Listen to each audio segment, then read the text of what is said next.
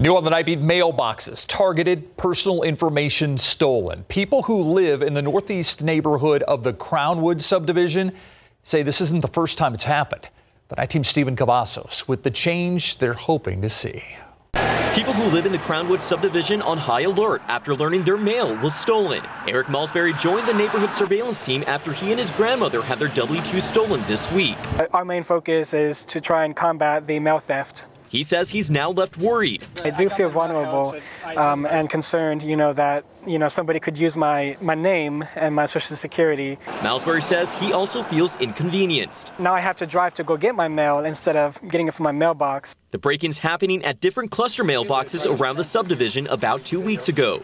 Now, neighbors say this isn't the first time that these mailboxes have been broken into. They say it's a problem that's been going on for years, and it usually happens during tax season. We're getting assaulted by petty thieves and criminals who think it's easy prey for them to take our mail. This longtime resident asked us not to show his face, but says the problem has been going on for years. He says the community mailboxes are more than 30 years old and are easy to pry open. These modern boxes are much easier to secure, much safer for our people. Like this one. Neighbors say USPS replaced the mailbox after it was damaged, but says nothing has been done about their current problem. It's unfortunate, but that's the times we live in. But we need to stop it.